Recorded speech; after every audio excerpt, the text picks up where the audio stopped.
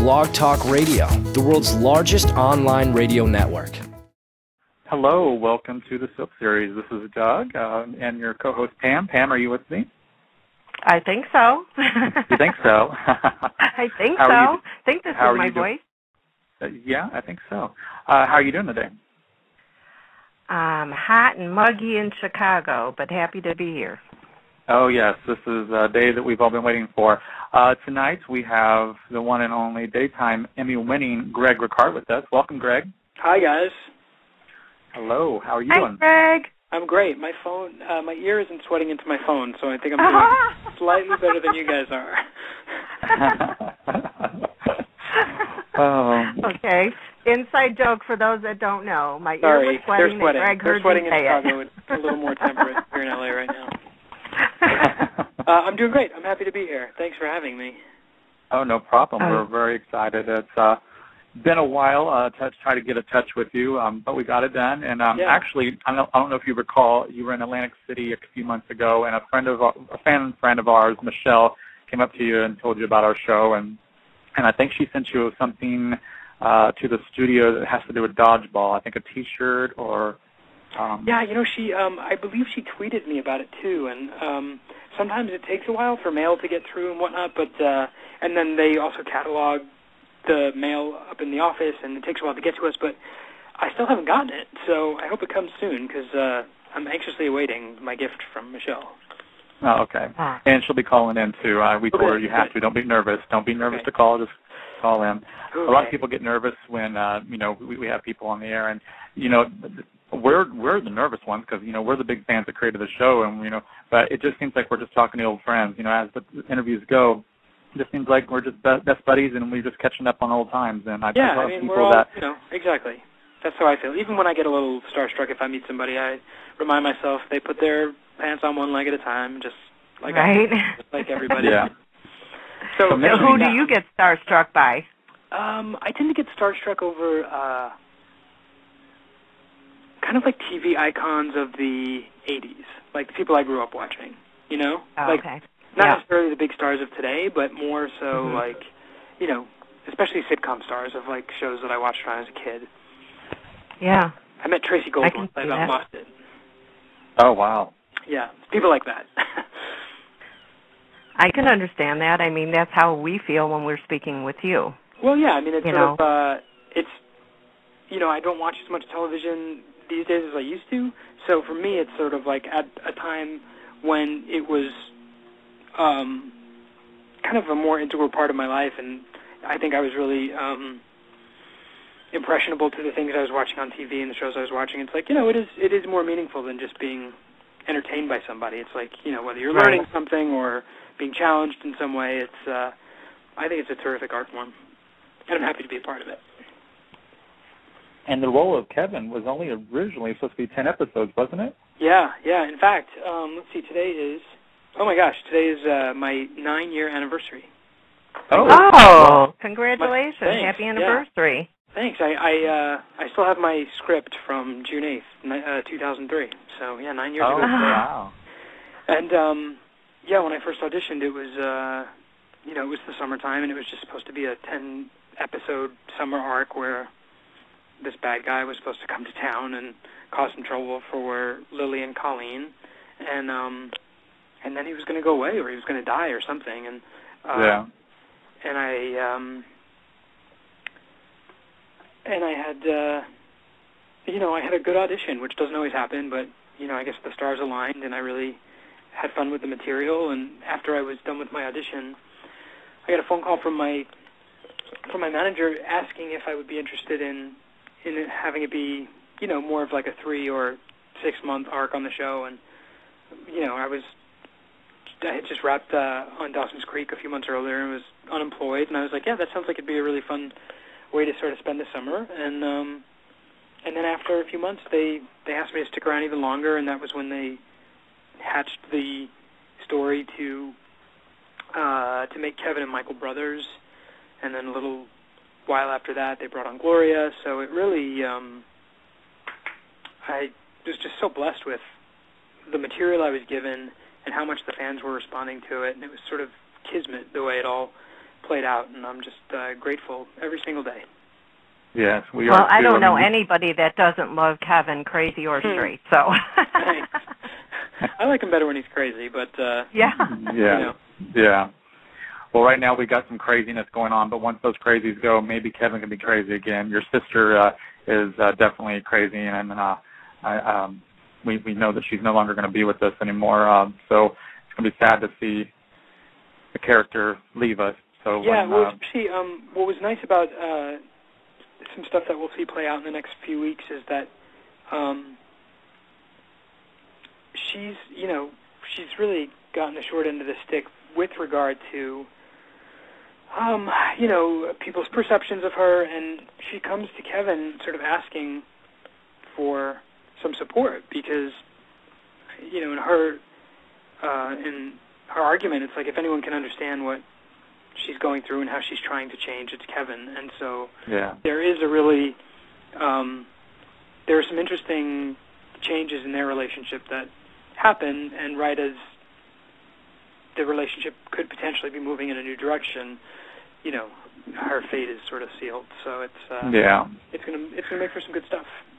Yeah, that's too bad in a way, because we felt that way about Angelina at first too, that we weren't crazy about her because she was just kind of almost annoying, and she was breaking up you and Chloe and that, but then as the time ended for her, we fell in love with her, and especially when she did her real singing and her real voice, it just I think it made a big difference. Of course, and I think when the character first came on, it was really campy and and it was more of a caricature, and then because Diana was so talented, she really grounded it and brought some heart to it. And I always think those are the characters we connect to the most and respond to, are the ones that are sort of taking us on the emotional journey with them. And I think that really was happening with that character. Maybe not at first when she was sort of doing the camp, but as it started to get more and more grounded and real. And I think that was a pretty common response. People who were not crazy about her at first really started to feel for her because she was so vulnerable and sweet. Mm-hmm. Yeah. So yeah. Well, but never say never. I mean, people come and go all the time and then come back. So. Yeah, you never do know. We just had Diana on a couple weeks ago, actually a couple days before her fiance proposed to her on Idol. Oh, which was kind of awesome to hear. But she was such a fantastic sweetheart, and she said that you're easy on the eyes. Oh, yeah. Well, she's not so tough on the eyes herself, but that's very exactly. Exactly. Yeah, she's really, really good. But yeah, Kevin's been a bad boy. Statutory rape, attempted murder, arson, breaking entry, stealing money, assault, computer hijacking. I mean, the list goes on. Wearing a chipmunk. Well, no, there's more, but I can't remember offhand. But chipmunk suit. Now that was hysterical. You got to tell me how was that for you when you got the script and saw you had to wear a chipmunk outfit? I wasn't happy, if I'm being honest. I joked around, and I still do. It's sort of an inside joke between Maria and myself, that when the story first started playing out, I'd see her in the hallways, and I'd be like, "Are you mad at me? Like, what did I do? I'm so sorry, but whatever it is that I've done, I apologize." And but it sort of became a joke, and she was really kind in explaining to me that she felt like if anybody could bring reality to that story and ground it, it was me. And I mean, and come on, she knew the perfect way to an actor's heart is through their ego. So I was like, okay, Maria, anything for you. Of course I do. And funny enough, I was just at a birthday party last week and ran into this lovely woman named Anna, she's a really terrific actress who also does a lot of voiceovers, and she was the voice of the chipmunk. So it's funny that it's coming up right now because it's really a story I haven't thought about in a long time, and it's not necessarily something I talk about often, but having seen her just last week, and we were at this party and talking about the story, it was really funny that it was so, it was on my mind because, like I said, it just sort of came up, and then she told me there was these videos on YouTube, so I went and watched, and I was like, oh yeah, that story, it hard to believe it was like 3 years ago. But anyway, so I was just thinking about that, and now we're talking about it. So yeah. it was tough. It was hard, but it was a challenge, and I feel like if your job after however many years you've been doing it can still find a way to challenge you and keep you engaged in a way that's different than what it has been or is on the day-to-day, then that was good. So I think, again, looking back, it's not my favorite thing that I've done, but I am really grateful for having done it. And, as silly as it sort of was sometimes, it was unique. Look for the silver lining. It challenged me, and it was unique, and I am really ultimately glad that I got to play it. Yeah, when I think back to the scenes where Tom locked you in the closet and you were so emotional, that was pure joy to see you at your finest. You were so emotional, and you were amazing acting at that moment. I mean, that right there is a reason why you won an award. I mean, you should win every award you're nominated for, because when you're pushed to the limit of that emotional side, it's just, you were fantastic. And I mean, I believe me and the fans were in tears with you when you were suffering with what Kevin was going through. Oh, thanks so much. It really,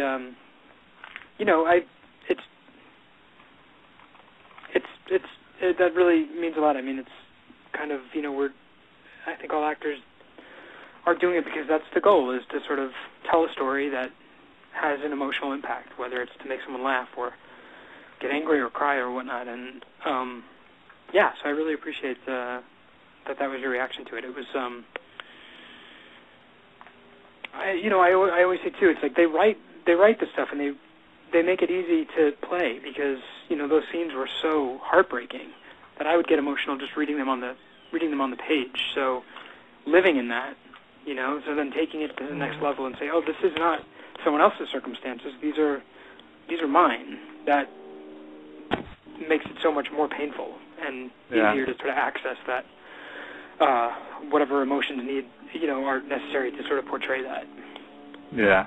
Is it easy for you to leave those emotions at the studio when you leave for the day, or do you sometimes carry those home with you? I carry them home. I tend to carry them home with me, and I'll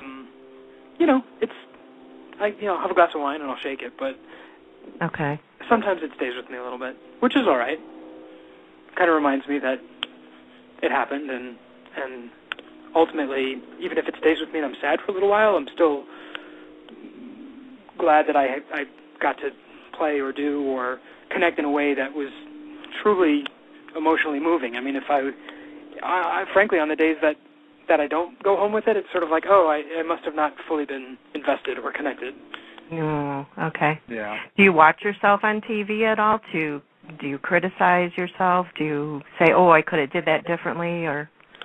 I mean, I definitely watch myself. I am critical, but not necessarily in the way of like, I wish I would have done that differently. It usually comes out more like, I tend to think to myself sometimes, that felt different than it looks, if that makes any sense. Mm-hmm. Like it felt in some ways more emotional or funnier or whatever it was, and then I see it on TV and I'm like, I don't know that the way I'm perceiving it now really captures how I remember feeling about it in the moment. But yeah, I mean, I guess I try not to be a Monday morning quarterback and say, I wish I would have done that differently, because, where does that get me? Right, exactly. The moment's over and you can't do it again, so why bother feeling that way? Totally. Yeah. Well, I'm not sure what Pam's thought is, but my favorite relationship that Kevin's been with is Jana. Jana, played by Emily O'Brien, fantastic actress. I loved you two together. It was wonderful. Yeah, thank you. She was wonderful, and I loved working with her, and I miss her, and I loved that relationship too. Yeah, she was just, you guys were perfect. She was just so beautiful, and when she went through her goth phase, and I mean, it's just really crazy. And then she had to be written off, sadly, and now we're fighting to see you with Kevin with Chloe now that Angelina's gone. Yeah, I think Emily. What I loved so much about her character is like she was so quirky and so specific, and I just thought she was she complimented Kevin so well, because I think Kevin's kind of weird too, but she was weird in such an eccentric, artistic way, and more weird just in a neurotic kind of nerdy way. And so it was a really fun yin yang. I thought I really loved that relationship. And and you know, I mean, like I said, while I was sad to see her go, I think we were married or were together for over 3 years, so we had lots of fun capers and stories and serious stuff that we got to play. And I mean, there's so much. I remember looking at potential submission tapes for the Emmys last year, and watching some of the stuff we got to do just in that last year. And there was so much. I mean, I feel like every time we got to work together, we were doing something that was really fun and special. Yeah. So what got you into acting? I read that when you were in college, you were an intern for a congressman. Yeah. Yeah. So that's a big change there. What got big difference? Yeah. You know, I think acting was something that I always enjoyed. I just don't know how much when I was younger, I considered it as a viable option for a career. And I've always been interested in politics as well. And when I was in college, I had the opportunity to go work for my congressman, who was I grew up on Staten Island. He was New York's 13th district, which is Staten Island and a piece of Brooklyn. And so I went to D.C. and I spent 6 months in his office, and it was really fun, and I learned a lot. And I think I decided that my interest in politics was not something I wanted to pursue as a career. It was just something that would always be something I was interested in, but not necessarily passionate enough about to make a career out of it. So then I was like, well, now what? College was kind of winding down, and I thought about maybe taking I did actually take the LSATs. I thought about maybe going to law school, and I'd always taken some theater classes, and always enjoyed acting. And then I thought, well, I'm young. I have no real responsibilities or commitments, and if I did want to move to Los Angeles and pursue an acting career, like, why not try it? What do I have to lose? And so I did. So I moved out to L.A. and spent about 3 or 4 years waiting tables and painting houses and working in retail and just doing odd jobs to pay the bills. And then little by little I started getting better at my auditions and getting small parts here and there. And everyone will tell you it's kind of like a snowball. So the little parts lead to the bigger parts. And next thing I knew, I was up and running. So I'm grateful that I thought, hey, this is worth giving it a shot. Yeah, and we are too. Yeah, thanks. Yeah. Yeah, it's kind of crazy when I look back and I think that I remember thinking, what are my parents going to say when I tell them, hey, I know you just spent $100,000 on my college education, but I'm going to go out to L.A. and be a waiter. And what did they say? They said, are you fucking crazy? No. Exactly. They were supportive and concerned, and like any good parent would say, they want you to be happy. But I know that they were also, the odds are not in your favor when you and thousands of other people every day are coming here to pursue the same dreams, and so supportive, but also concerned, and then but they've always been wonderful and supportive, and I think they're very happy that I made the choices that I made. Yeah. Yeah, and being very successful at what you are doing too. Yeah. I think I think that they enjoyed my Emmy moment as much as, if not more, than I did. So. I'm sure. That was amazing. Had to be I stood up moment. and cheered. I was so excited for you. Yeah, it was so fun. So fun. And I'm so glad that it happened in New York and at Radio City Music Hall. It was just such a special, once-in-a-lifetime moment, I've been nominated again, and I've thought about, what would it be like to win another one? But, and it would be amazing, don't get me wrong, but that experience that night, having my family there, being in New York, it was just so special, and something I really treasure. And where is your Emmy right now? Where do you keep your Emmy? Oh. It's on my mantle. It's on my mantle above my fireplace. Oh, perfect. That's gotta be. And you dust it off, right? I was, right as I said that, I was like, when was the last time I dusted it off? I might need to pick it up and make sure she's doing okay. I also remember you back in the day. Well, not back in the. It's been a little while on Dawson's Creek. Yeah. What was that experience like for you, working on primetime versus daytime? It was great. Dawson's Creek was the job that allowed me to quit my restaurant job. So that was my break, I always like to say, and it was I literally on Friday afternoon I was at the restaurant. I used to work at California Pizza Kitchen, waiting tables, and I got a phone call that I had booked.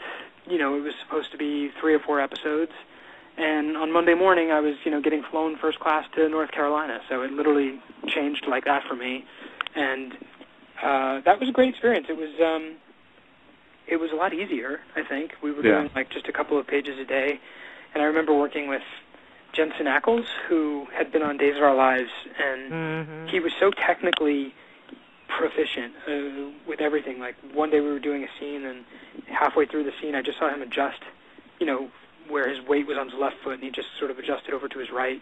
And then when we were done with the take, I said, what were you doing? He said, I was in your light.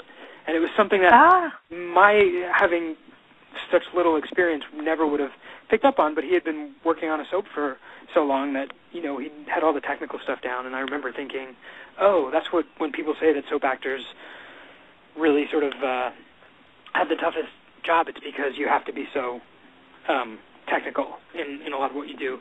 And for me, the experience was great. I think the cast members on that show were it was the last season, and they'd been at it for 6 years, and I think they were kind of eager to all move on to whatever was going to be next for them.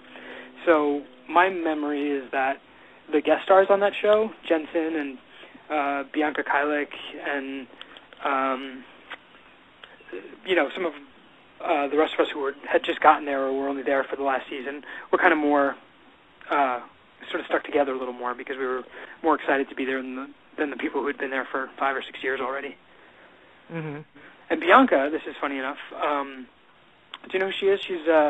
She works now on Rules of Engagement. Yes. She was in that last season of Dawson's Creek too. She and I are doing a charity one-act play together next month.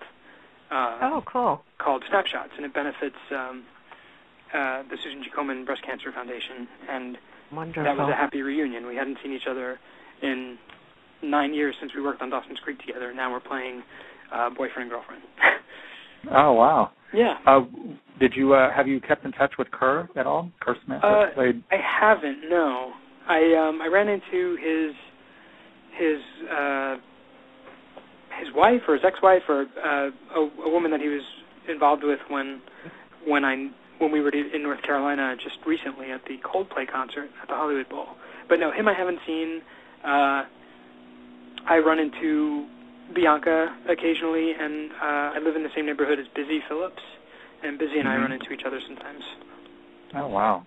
Yeah. That was a great show, and it was great to see you. I liked it. It was a short stint, but I was so glad when you got on Young and The Restless. I was like, good, we get to have more of Greg. Yeah, I was. I think it was that job that, in some way or another, led to this job because Marnie Saida, who was our casting director, was a fan of Dawson's Creek, and that's why she brought me in for this role. So it was, like I said, once that snowball gets rolling, it just kind of gets bigger and bigger. Yeah. And it's funny, I used to watch Dawson's Creek at work because I worked nights at this call center, and in the evenings, of course, it would always slow down, and we had this tiny little TV, and there would be about 10 of us around it watching, and then when somebody's phone would ring, we'd be like, darn it, because you have to turn funny what we had the sound down. We had to take before we had TiVo and DVR. Yeah. You could pause TV.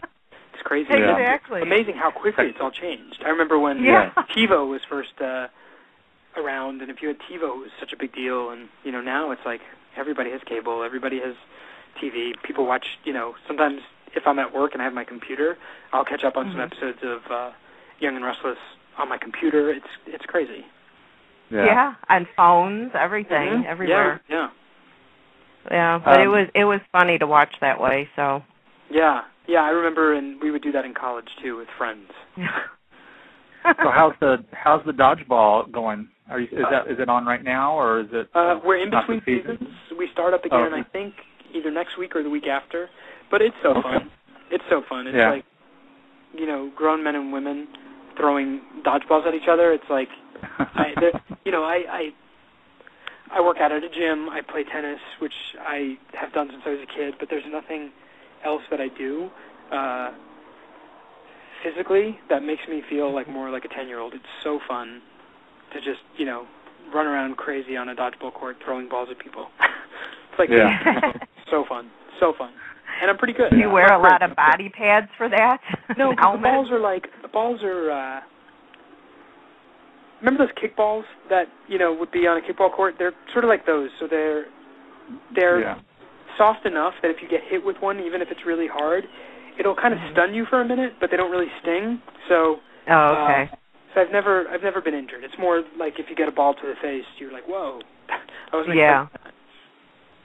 So if we see Kevin walking around with a bruise on his face, we'll know that it possibly came from there. It'll be our inside joke. You'll be like, oh, he clearly took a dodgeball to the left eye.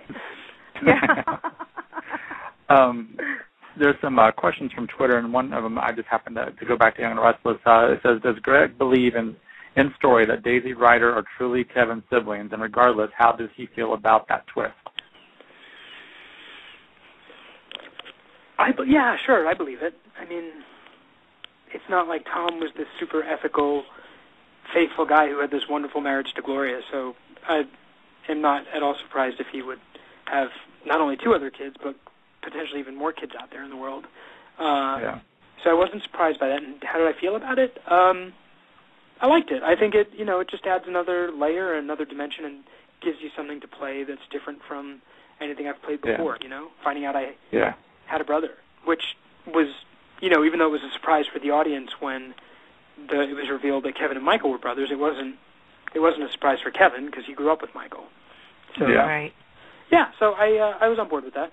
I was down with it. And Kevin and Gloria is amongst the most awesome mother-son pairings ever. So aren't delicious, we just like grifters. Would you like to see another front-burner storyline with you and Judith? Oh, are you kidding? Those are my favorite. Yeah. So, she's just so lovely and amazing and talented, and I'm so entertained by her in real life that it makes it so easy for me to react to her as Kevin. Like whenever she does something crazy and just be like, want to roll my eyes at her or make a face. It's like there is something very sort of maternal about the way I feel towards her and our relationship. So yeah, I think she's just the best.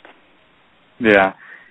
And also, you had tweeted and you advocated heavily for GCB, the Good Christian Bitches show that was amazing on ABC. I had some friends who were closely involved in that show and writing on it, and so that's why I was promoting it. And it was such a great show. It was fun, wasn't it?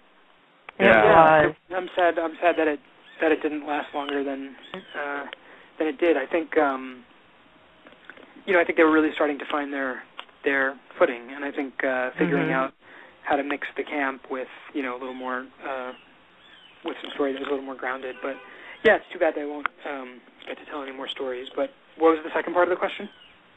Oh, I was just how you. The next part was, would you ever like to do a guest spot on something on primetime? Oh, sure, yeah. Because I know you had some in your earlier career, but anything that's on. Is there anything on now that in primetime that you'd like to see yourself play a guest spot? Let's see. Like a favorite show? What shows am I watching these days? I watch Dexter. I love Dexter. Oh, that would be a fun show Dexter. to work on, especially because so many of the guest stars on that show are so dark. That would be a fun show. And yeah, I don't know. I'm kind of excited about some of the new shows that are. Sorry, there's a helicopter going over my house. Okay. I'm excited about some of the new shows that are coming out, but yeah, I mean, if I had to say one, it would definitely be Dexter. Yeah. The one show that I saw you talking about on Twitter that I'm excited too about is The New Normal. Oh, The New Normal, yes. Yes. Oh, that was so good. Yeah, I cannot wait until. Yeah, I've got some people working on that too, and that's as far as my kind of storytelling. I really love comedies that sort of like comedies that have heart. So it sort of grounds the humor with something that's real. And that show seems that it's going to have a lot of that, so I'm excited about that one too. Yeah, definitely. Pam, I know you have some Twitter questions. You want to go ahead and ask those? I do, and he's answered a couple of them. So looking just now from Anthony in our chat room, though, he said, "What do you think of Kevin coming on the show the same way as his brother Michael and transitioning from bad guy to good guy? Is it in the gene pool?" Well, I would say so, especially. Yeah. I said especially given that it's not just Kevin and Michael, but we've seen with Ryder and Daisy, there's a whole bunch of rotten DNA floating around our gene pool.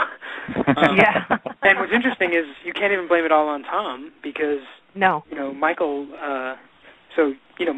Michael's father was someone else, and we've all seen Gloria do some less than ethical things, so we were kind of getting it from both ends. Exactly. I have from, let's see, I will do Nancy Richard 4 from Twitter. What is your favorite storyline you ever did?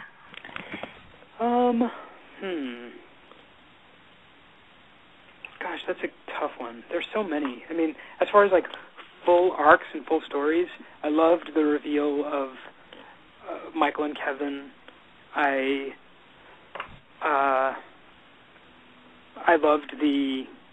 loved his introduction to the show. I think was just so interesting and unique, being an internet predator and really coming on and being this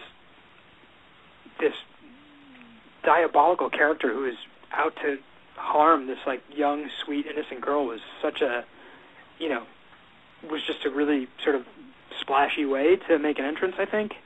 And and then I think subsequently all of the stuff that preceded that or I should say came after that to redeem him and to layer him and make people see that he's not just this monster, but he's someone with a lot of scars and a lot of pain, and then that journey of finding out what they were and how he was trying to overcome them and learning about Tom and his childhood. All of that stuff was, in my opinion, really,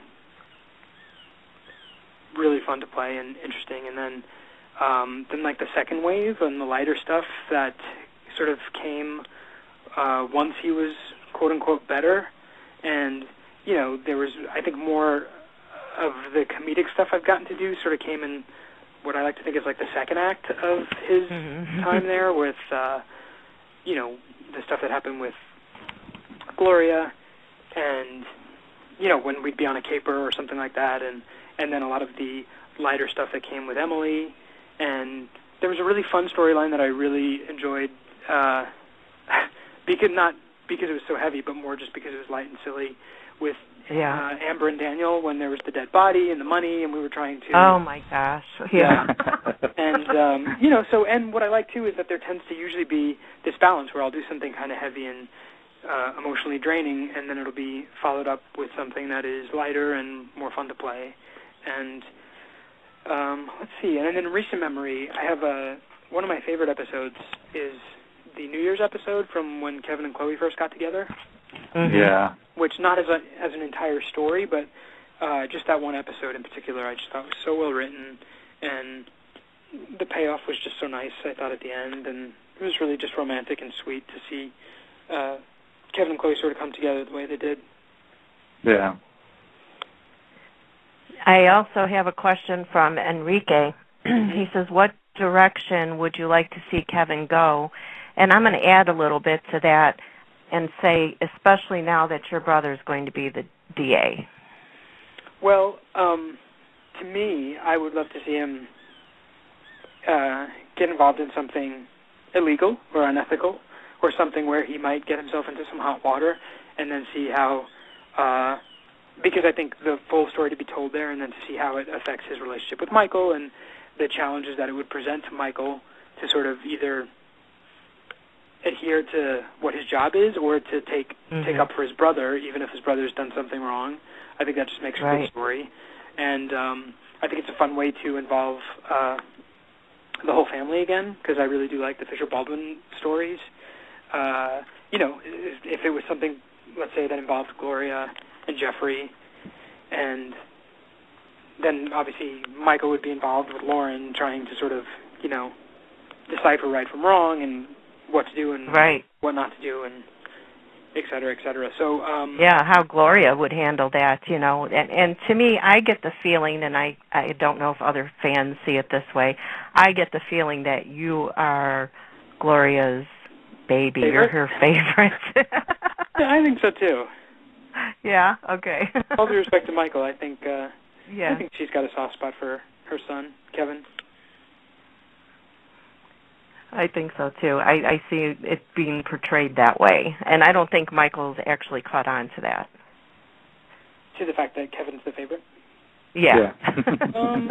Maybe he knows and he just doesn't want to accept it. Yeah. That's true. And what's it like working with Jeannie Cooper? I love the chemistry between Kevin and Mrs. C. I love that you put it that way. Kevin and Mrs. Chancellor have chemistry, which I totally agree with. What's it like working with her? I mean, she's a legend. She's absolutely legendary and spectacular. And Jeannie always likes to say that the star of the show is the show. I disagree. I think Jeannie's the star of the show. Yeah. And I love her to pieces. I think she hung the moon. She's definitely an icon of the show and a big star. Oh, yeah, for sure. And we just have a lot of fun together. Working with her is never boring. Jeannie loves to try and make me laugh. She usually succeeds. Who's the prankster on the set? Is there a prankster? There's a couple of pranksters. Jeannie, again, I'm going right back to Jeannie. Jeannie will, goose me. Jeannie will, in the middle of a scene. Or, she'll just look at me from across a room if we're in a set together, and then, she knows how to keep a straight face, and then I'll just look at her for a second, and then I'll bust out laughing, and then I'm the one who gets home. So, Jeannie's a prankster. That's awesome. Do you have any more questions, Twitter questions, before we take callers? Ann? Well, I have Jen from New Zealand just saying hello to you. Hi, Jen from New Zealand.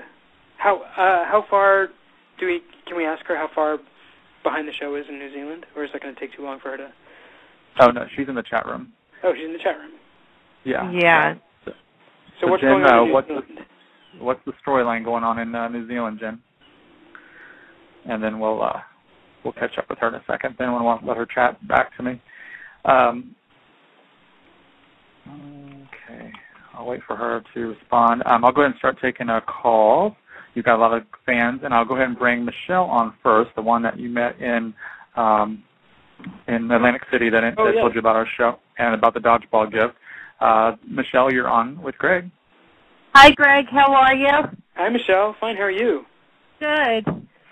So I met you in Atlantic City. That's right. Back in. That was my first trip event. Oh, really? Yeah. Wow. And you were from New York, yeah? No, Philly. Oh, Philly. That's right. Cool. Well, I hope it was all that in a bag of chips. Oh my God! I was posting pictures like crazy on Twitter. Oh my gosh. Yeah. I had a ball. It was now that I watch you guys on Y&R, it's just it's surreal for me that I actually met you guys. Yeah, it's kind of crazy, huh? Yeah. So, how's your dog? I hear him barking. That's not my dog. My dog. No, that was my dog. Oh. If my dog was outside, he would be barking. So I just wanted to call in and say hello. Hi. And thank you for doing the show. Well, thanks for calling in. I appreciate your call, and I still haven't gotten that gift, but I know it's up there somewhere. So I look forward to them sorting it all out. I know. I'm still waiting. Yeah. Well, I hope you like it. I couldn't figure out what to get you, and I hope you like it. I'm sure I will, because frankly, any gift from a fan is really above and beyond, and totally appreciated. So thank you in advance. I really, really appreciate it. Welcome. Thank you, Michelle. Thanks, Michelle, and thanks for telling Greg to come on our show too. Oh yeah, yeah. You started this whole thing, so yeah. Thank you. And I have an answer from Jen in New Zealand. She said, sadly, it's not on anymore. Oh, no. Oh, no. She's going to have to move to Australia, obviously. I know. Oh, that's awful. Okay. Come to the U.S. Yeah. Up next is David. David, you're on with Greg. Go ahead. Hey, Greg. Hey, David. How are you, sir? I'm great. How are you doing? I'm doing good. I just wanted to let you know that one scene with you and Chris in the boxing ring. Oh yeah, that you did. Yeah, totally blew me away. Oh wow! And you haven't stopped. Thanks so much. Wow, that really means a lot. That was some challenging stuff we had to do because it was so physical with with all the boxing, and then on top of that, trying to, in a technical way, make sure the punches were landing the way they were supposed to, and then, being able to sort of take that emotional journey while that was happening. That was really tough for me. So I'm glad that you enjoyed it. I did. What kind of preparations do you have to do for that scene? I took some boxing classes, quite a few of them, actually, and beyond that, we had a stunt coordinator there that day because, Christian and I couldn't just start wailing on each other. We had to choreograph the scene. And, again, I think it was, we spent quite a bit of time in boxing classes. And then the day of, we worked with a stunt coordinator. And to me, what I remember about those scenes being so hard was that sometimes you can get lost in the emotion of the story and just forget that you're acting and just being present in that moment. But I think when you had to add on top of that these specific, moves, it was making me, putting me in my head a little bit and making me worried about, instead of just having to act, I also had to dance, and that was, so I remember that being really difficult. But I also remember watching the scenes, and after I saw them, being really happy with them. That's great. Well, thank you very much for talking to me, buddy. You keep up the good work. Thanks so much, and thanks for calling. I really appreciate it. Thank you. David. No problem. You know what I was wondering, with being caught up in the scenes, have you ever accidentally punched somebody? No, but one of my tricks is I like to curse if I'm doing if I'm supposed to be angry, I'll curse a lot in rehearsals because I think in my life that's what I do when I get angry, so it sort of it helps sort of get the juices flowing. And there's been more than one occasion when I kind of lose myself in the take, and I'll blow a take by saying a bad word. Oh, I wish we had a blooper reel. Yeah, right. I know, right? All right. Up next is another Pam. Pam, welcome to the show. You're on with Greg. Hi, Greg. How are you? Hi, Pam. I'm fine. How are you? Good. I've enjoyed you so much as Kevin. You're totally awesome. Thanks. Thanks I so have much. 2 questions. Okay. Who on the show would you like to work with more that you haven't really worked with a lot? Or at all. Well, it's funny. I don't know. Yeah, that's true. Or at all. There's very few actors on the show, or very few characters that Kevin hasn't interacted with, at least somewhat. I think someone who I kind of get bits and pieces of every once in a blue moon is Phyllis, and I think we're peripherally really sort of involved in each other's lives, as her son is my best friend and my brother is her best friend, and and I think Michelle's such a great actress that it would be fun to work with her some more.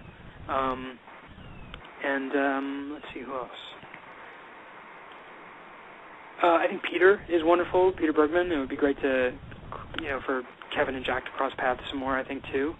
But, and then there's everyone else who I who I think is wonderful too. But a lot of those people I get to, Mrs. Chancellor and Chloe and Gloria and Jeffrey and Michael and Daniel, and there's so many actors that I do get to work with regularly. Oh, I actually just I'm starting a story right now with Michael Muti, which is kind of a first. I don't think we may have been in the same scene together once or twice, but we had some scenes together the other day. That was the first time we've really worked together, and that's great. Yeah, he's terrific. So I'm looking forward to to working with him somewhat. And my other question is, career-wise, is there something that you want to do that you haven't done yet? Yeah, I'd really like to be doing some more stage work, and I think when I think about what's going to be the next stage in my career, somewhere down the road I'd like to work on, I love working in television, so I'd like to work on another television show where the schedule wasn't so persistent and demanding, and I'm not saying I'm ready to... Like a nighttime show? Yeah, or actually, ideally, I think about like a cable show that only works about 5 or 6 months out of the year, like a cable evening primetime show, and that would give me an actual hiatus, which we don't really get on Y&R, and that would give me time to, take a few months off and go to New York maybe and pursue some stage work in New York, or even some stage work here in LA. So I'm not in any rush because I love my job and I'm happy to be here, but I think sometimes when I think about what I imagine will be next for me, I think it involves more stage work. Well, great. Keep up the good work, and we all love you on the show. Well, thanks. And You're great. To add to that, I also, I just want to be able to look back when I'm 80 and say, oh, it was a really fun career. So as long as I get to work, I'll be happy, whether it's in TV or movies or, wherever. Online. Well, your fans will follow you wherever you go. Awesome. Well, I appreciate that. Exactly. Yeah. Well, thank you, Pam. Thanks, Pam. Thank you. Have a good night, Frank. Bye-bye. You too. You too. That's what I was going to ask you, is if you'd ever think of doing a web series. Those are, short stints and fun to watch, and we follow a lot of those, and a lot of the actors from different soaps have been on there. I guess I would consider, if the right project came along, sure. I did one episode of Andrew Miller and Eden Regal had Imaginary Bitches, and I did an episode of that which was super fun. So yeah, if the right project came along, I would absolutely do another one. I could totally see you in True Blood as a vampire. I would love to. Oh, yeah. Who do we need to call? How do we make that happen? Yeah, well, we'll get on it for you, okay? Okay, good. Thanks. Yeah. The check for 10% will be in the mail ASAP. Yeah. Okay. You should hook up with Carolyn Hennessy. She just finished doing some episodes of True Blood, and ask her how she got on there and put in a good word for you. Oh, is that right? Good for her. That's great. Yeah.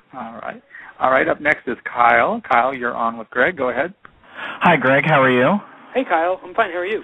Good, thank you. I think both of my questions have already been answered by other people, so I'm just going to tell you I think you're doing such a great job on the show, and I think you were talking about all the fantastic storylines you've been involved in, and the only thing I can think of, it just must be a credit to your talent that the writers can just throw these different situations at you, and you just kind of get through it with aplomb, because it's just been, like, as you said, you've got these crazy storylines also with these, very dramatic ones that you did with Emily O'Brien and then the ones with Tom, so I thought that was really, really great that you kind of pull through it, and we always kind of root for you, so that's just an excellent job. Thanks so much. And then my second thing was I was thinking about just the excellent rapport you have with the characters that you play with on the show, like whether it be Christian or Gloria or Judith, and then with Jana and Chloe. I'm mixing actors with their character names now, but I'm totally following you. But it's just like I just think that it just seems that you guys all genuinely enjoy working with each other. There's never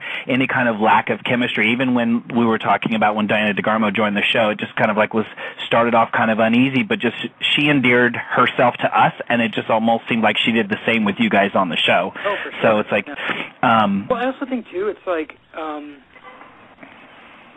And I guess the difference is, whatever it is that you do for work, no one's pointing a camera at you, and you're not watching like a playback at the end of the day. But right. I think there is a camaraderie that happens with people that you work with, and a mutual respect and varying levels of how much you like or love somebody.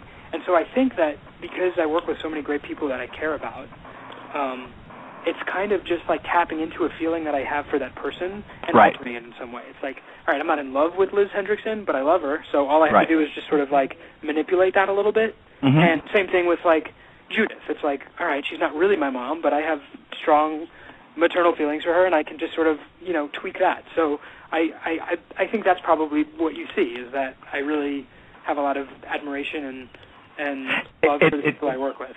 It definitely comes through. I mean, you can definitely see the chemistry on the screen. And then now it's just getting more exciting watching the show because of all of these icons of daytime are joining the show. Now with Jeannie Francis on, and then you've got, Darnell and Debbie on the show, and then you've, especially with the icons of, that are already on Young and The Restless. So that must be another exciting element to the set. I mean, sadly, we see people come and go, much like we're going to be doing with Eileen. But how does that feel on the show? Like just like working with such.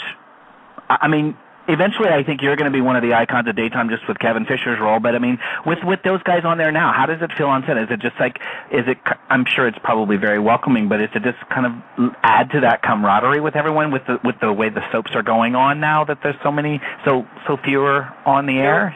I have to say, in my honest experience, I think it's warm and welcoming, like you said, because that's how it is there, but I think that given the state of not just daytime television, but television in general, where it's getting harder and harder to keep audiences invested, and there's more choices, and I think it's kind of more of like an all-hands-on-deck approach to our day, and, I think we're all invested in putting out a good show and doing it efficiently and quickly and in a way that sort of keeps the bosses happy and keeps the costs down. So it's really, there's not a ton of time to do anything than just sort of get the work done and make it fast and good. And so I think, it's certainly warm, and it's definitely, there's like a, hey, okay, we all have a common goal here, and it's to keep the show up and running,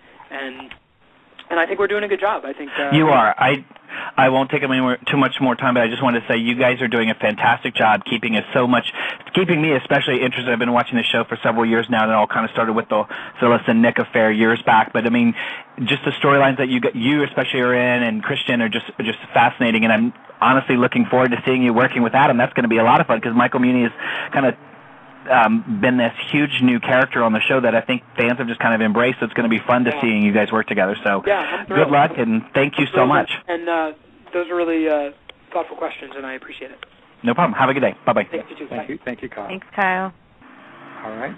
Up next is area code 610. You're on with Greg. Go ahead. Hi, Greg. Hi. I actually met you at Atlantic City as well. Oh, you did? Yes, I did, and you were just amazing. Thanks. Are you calling from Philadelphia, too? I am. I was the one that offered you a ride back to Villanova. Oh, yes, I remember. And I when I heard 610, I was like, oh, that's Villanova. Yep. So, yeah. Again, my question has already been answered, but is there anybody, is there anywhere that the story hasn't gone that you would want it to go, and do you prefer to be bad or good on the show? I'd say I prefer to be bad because, I think I'm good in real life, so it's kind of more of a departure to play someone who's bad, and so that's always fun. And is there a place I'd like the story to go? Yeah, I mean, there's always, there's whenever I hear from a writer about a new turn that's coming or something that's coming up, I'm always like, oh, that's fun. That's something I haven't done before. Like, I won't give anything away, but the story that's going to start happening with Kevin and Chloe and Adam is really interesting, and that's going to be fun. And then beyond that, I think, I think more family dynamics. I think there's still plenty more stories to be told within the Fisher-Baldwin family that can be fun and curious too, and that's stuff I'd like to see. And maybe Kevin as a dad someday. I mean, he's a stepdad to Celia, and we've seen him sort of start to sort of embrace children in his life. You know, there's his relationship with Lucy, but I think for him to...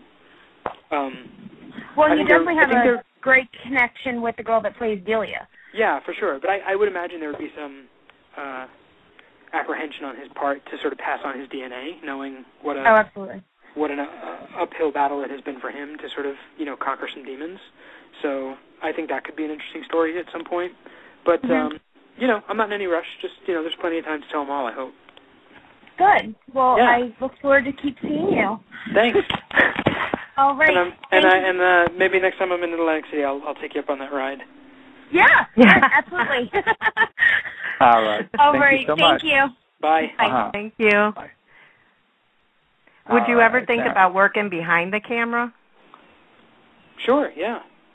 I just like being part of the creative process. I always even say I don't need to always act in my life. I just need to create and be involved in something that's artistic. And you know, when I'm not busy at work, I like doing work on my house and work in my backyard, and you know, things that still sort of stimulate and inspire me in a creative way. That's not just acting.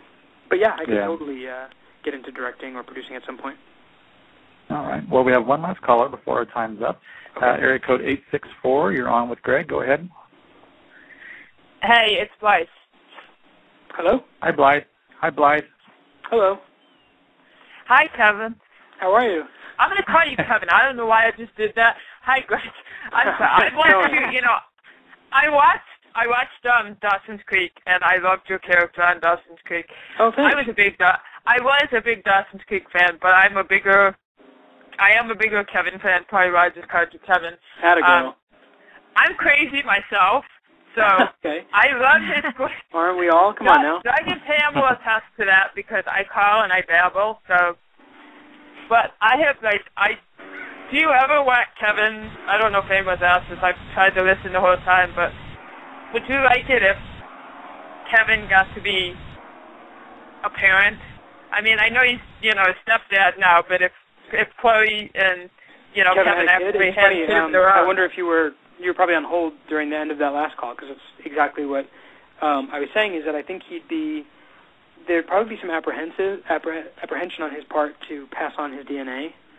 I would think, because given everything that he had to sort of conquer, it's sort of that's a lot to potentially pass on to a child. And I think, in my rational mind, I can think that, well, Kevin wasn't born with those demons. It was that he was the victim of abuse, and I imagine that could be an interesting story to tell, where maybe Kevin is concerned that, what if it's just part of the DNA, and what if it has nothing to do with, it's like a whole nature versus nurture thing. But yeah, I think that would be an interesting story, and again, not as simple as, oh, cool, Kevin and Chloe are pregnant, and then there's a baby. There'd be some anxiety there. And I love Liz Hendrickson and you guys. I love you as a pair. Yeah, it's thanks. great. She's hilarious. I follow both of you on Twitter, and I think that she's just so funny. Yeah, she's great. She's great. I'm glad, but I just had to call. I was listening. I was trying not to call in because, Well, I'm glad you did, and I hope I answered your question appropriately. Okay. Well, thank you. All right. Thank you, Blythe. Thanks, Blythe. There was a storyline that started to develop between Kevin and Billy, and it kind of fizzled after that. Would you like to have a friendship or something with? Do you think Kevin would like a friendship with Billy? Yeah, we're like frenemies. Yeah, we have a bromance.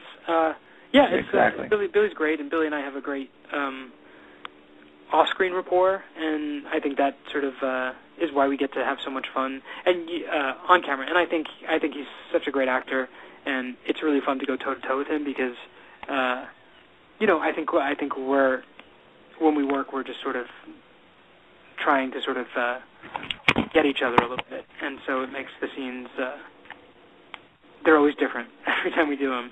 Nothing is sort of like set in stone. We always try and surprise each other a little bit, and that makes them fun. Yeah. And I have a quick question for you, if you don't mind. You mentioned about wanting to do theater. Mm-hmm. Can you sing then? No, I cannot. I mean, let's see. I should rephrase that. I can absolutely sing. I just don't know how to. So it's okay. So I think if or when the right part comes along, or when I'm at a point in my life where I really want to commit to it, I think I just would have to hunker down and learn the skills, how to sing properly, and then and then I'd have another tool in my arsenal. But as of now, I mean, I sing in the shower and in the car, but that's about it. Maybe you could contact Diana DeGarmo then. Oh yeah, I could when learn you're ready for that. I could learn a thing or two from her. Yeah, she's fantastic. What a fun one little fireball she is. Yeah, for sure. Yeah, and it was fun watching the Y&R flash mob as well. I thought that was hysterical. Oh my God, I love that. Yeah, wasn't that fun? I think again, and there's with all this like digital content that can get put online really inexpensively and really quickly. It's a fun way to. Here's a fun little gift to the fans. Yeah. We had a lot of fun doing I couldn't figure out if it was going to be an episode of what was coming up on Y&R, and then it went into it a little bit more, and then it's like, oh my God, this is just so cool. Yeah, it was really fun. We had a lot of fun with that. I think you guys should do more of that. Yeah. Okay, I'll let the powers that be know. Yeah. Thank you. Well, Greg, this has been one of my favorite hours of all time. You're a real treat, and we would love to have you back on later in the fall after Kevin's developed some more storyline to talk about. Sure, that would be great, and this was a delight for me too. So thank you both, and thanks for everybody who was listening, and to everyone who tweeted in or chatted in or called in, and this was a fun way to wind down my week, so thanks again. Oh, no problem. Well, you have a great weekend, and we will tweet. And I'll see you guys in the fall, okay? All right, sounds great. Thanks, Greg. Thank you. God bless. Bye-bye. All right. Wow. I'm kind of like starstruck right now. Fisher, hello. I know. I just can't believe I just got done talking to Kevin Fisher for an hour. Wow, what a great interview that was. Another amazing, another addition to our list. Wow, so what did you think about that? I think I just expressed it. As I told people in the chat room, I'm not feeling well today, but it really helped. I didn't know if I was going to be able to participate a lot in the interview, but once you get going and when you have such great guests, it's pretty hard to sit back and not say anything. Yeah. So, he was so nice. I think that our friends that are listening feel the same way. They really had a fun time with him. Well, that's great. Well, we're going to be back in a half hour at a different link. So if you're interested in listening to our interview with Jen Lilly, who plays Maxie on General Hospital, we'll be back in a half hour. So we're going to end now, and then we will do that show in a half hour. So see you in a few. 9 p.m. Eastern Time, 6 p.m. Pacific Time. And those of us in the Midwest, it's 8 p.m. Central Time. Yep. So we will see you in a little while. And we will be back in just a few minutes, all right? Thanks a lot, guys. Thanks. Bye-bye. Bye-bye.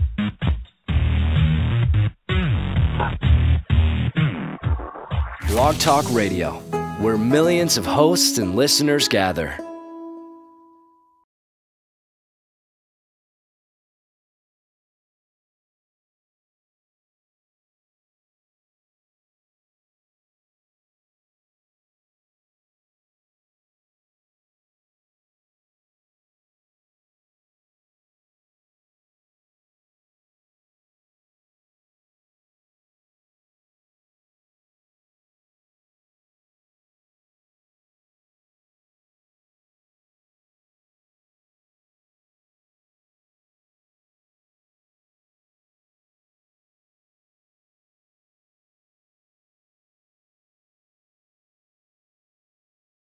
But then, as the time ended for her, we fell in love with her, and especially when she did her real singing and her real voice. It just I think it made a big difference. Of course, and I think when the character first came on, it was really campy and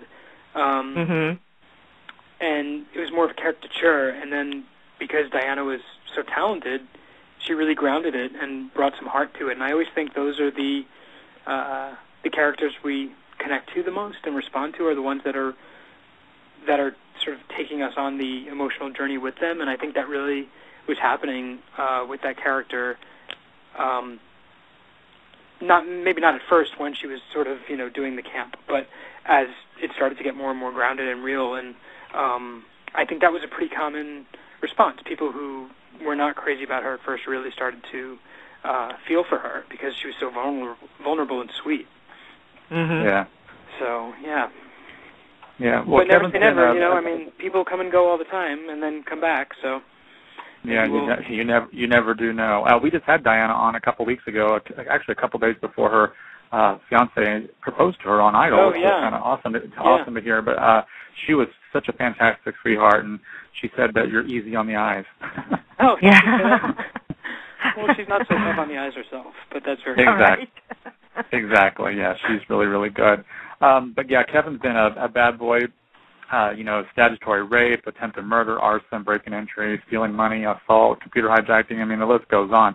Wearing a chipmunk. Well, no, there's more, but I can't remember offhand. But chipmunk suit. Now that was hysterical. You got to tell me how was that for you when you got the script and saw you had to wear a chipmunk outfit? I wasn't happy, if I'm being honest. Yeah. I joked around, and I still do. It's sort of an inside joke between Maria and myself. That when the story first started playing out, I'd see her in the hallways, and I'd be like, "Are you mad at me? Like, what did I do? I'm so sorry, but whatever it is that I've done, I apologize." Blog Talk Radio, the world's largest online radio network. Hello, welcome to the Soap Series. This is Doug, and your co-host Pam. Pam, are you with me? I think so. You think so? I think so. I think this is my voice. Yeah, I think so. How are you doing today? Hot and muggy in Chicago, but happy to be here. Oh, yes. This is a day that we've all been waiting for. Tonight we have the one and only daytime Emmy-winning Greg Rikaart with us. Welcome, Greg. Hi, guys. Hello. How are you doing? Hi, Greg. I'm great. My phone, my ear isn't sweating into my phone, so I think I'm doing slightly better than you guys are. Okay. Inside joke for those that don't know. My Sorry, ear was sweating. they're sweating. They're sweating in Chicago. It's a little more temperate here in LA right now. I'm doing great. I'm happy to be here. Thanks for having me. Oh, no problem. We're very excited. It's been a while to try to get in touch with you, but we got it done. And actually, I don't know if you recall, you were in Atlantic City a few months ago, and a fan friend of ours, Michelle, came up to you and told you about our show, and I think she sent you something to the studio that has to do with dodgeball. I think a T-shirt or. Yeah, she. I believe she tweeted me about it too, and sometimes it takes a while for mail to get through and whatnot. But and then they also catalog the mail up in the office, and it takes a while to get to us. But I still haven't gotten it, so I hope it comes soon because I'm anxiously awaiting my gift from Michelle. Oh, okay. And she'll be calling in too. We told her you have to. Don't be nervous. Don't be nervous to call. Just call in. Okay. A lot of people get nervous when we have people on the air, and we're the nervous ones because we're the big fans that created the show, and but it just seems like we're just talking to old friends. As the interviews go, it just seems like we're just best buddies, and we're just catching up on old times. And I love people we're all, that exactly. That's how I feel. Even when I get a little starstruck, if I meet somebody, I remind myself they put their pants on one leg at a time, just like just like everybody. Yeah. So who do you get starstruck by? I tend to get starstruck over kind of like TV icons of the 80s, like the people I grew up watching, Okay. Not necessarily the big stars of today, but more so like, especially sitcom stars of like shows that I watched when I was a kid. Yeah. I met Tracy Gold once. I about lost it. Oh, wow. Yeah, people like that. I can understand that. I mean, that's how we feel when we're speaking with you. Well, yeah, I mean, it's sort of, it's, I don't watch as much television these days as I used to, so for me it's sort of like at a time when it was kind of a more integral part of my life, and I think I was really impressionable to the things I was watching on TV and the shows I was watching. It's like, it is more meaningful than just being entertained by somebody. It's like, whether you're learning something or being challenged in some way. I think it's a terrific art form, and I'm happy to be a part of it. And the role of Kevin was only originally supposed to be 10 episodes, wasn't it? Yeah. In fact, let's see, today is my 9-year anniversary. Oh, congratulations. Happy anniversary. Yeah. Thanks. I still have my script from June 8th, 2003. So, 9 years ago. Wow. And, when I first auditioned, it was, it was the summertime, and it was just supposed to be a 10-episode summer arc where this bad guy was supposed to come to town and cause some trouble for Lily and Colleen, and then he was going to go away, or he was going to die, or something. And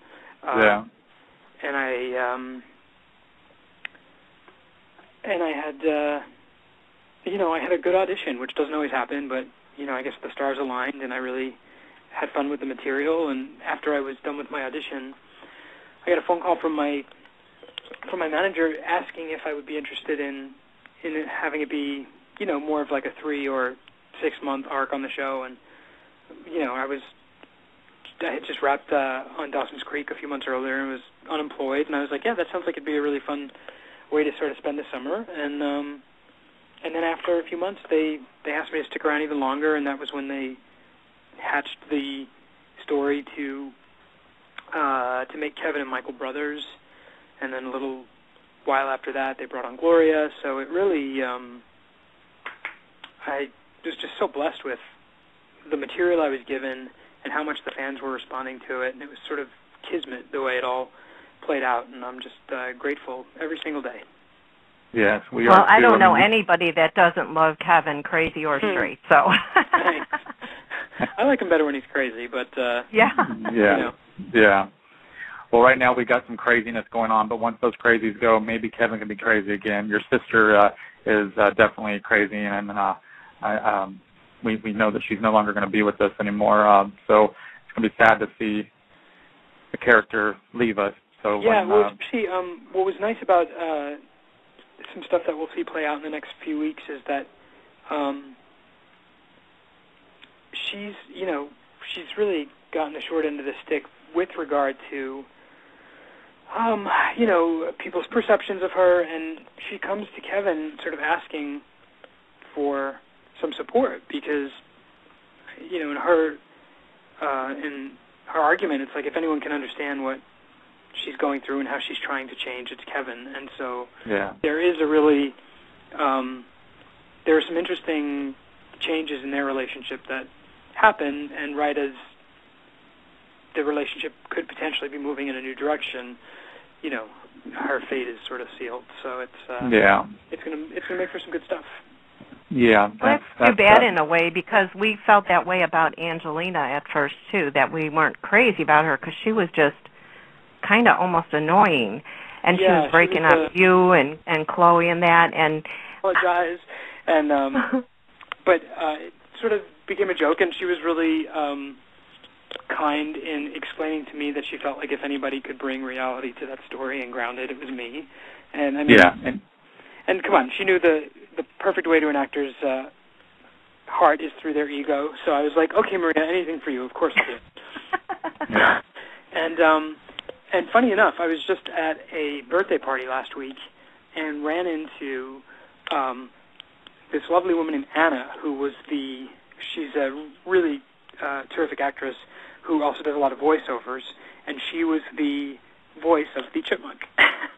So it's funny that it's coming up right now, because it's really a story I haven't thought about in a long time, and it's not necessarily something I talk about often, but having seen her just last week, and we were at this party and talking about the story, it was really funny that it was so, it was on my mind, because, like I said, it just sort of came up, and then she told me there was these videos on YouTube, so I went and watched, and I was like, oh yeah, that story, it was hard to believe it was like 3 years ago, but anyway, so I was just thinking about that, and now we're talking about it. So it was tough, it was hard, but it was a challenge, and I feel like if your job after however many years you've been doing it can still find a way to challenge you and keep you engaged in a way that's different than what it has been or is on the day-to-day, then That was good. So I think, again, looking back, it's not my favorite thing that I've done, but I am really grateful for having done it. And you know, as silly as it sort of was sometimes, it was unique. You know, look for the silver lining. It challenged me, and it was unique, and I am really ultimately glad that I got to play it. Yeah, when I think back to the scenes where Tom locked you in the closet and you were so emotional, that was pure joy to see you at your finest. You